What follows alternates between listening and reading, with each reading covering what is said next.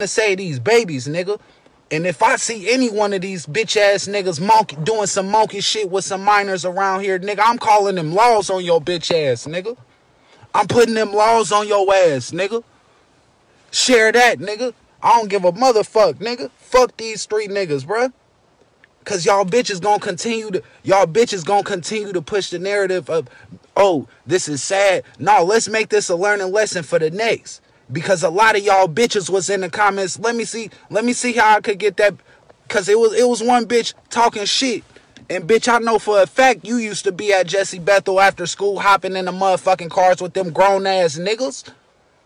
And y'all motherfucking thought y'all was slick because there was some out of town niggas and you thought the shit wasn't gonna get back to your neighborhood or back to your peoples or back to your parents. You had them grown ass San Francisco niggas, them Richmond niggas and them Oakland niggas pulling up to Jesse Bethel.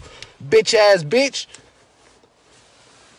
So let me see how I could get that. Let me see how I could get that bitch out of here. Cause let me see how you get that bitch out of here. How you get your ass out of here.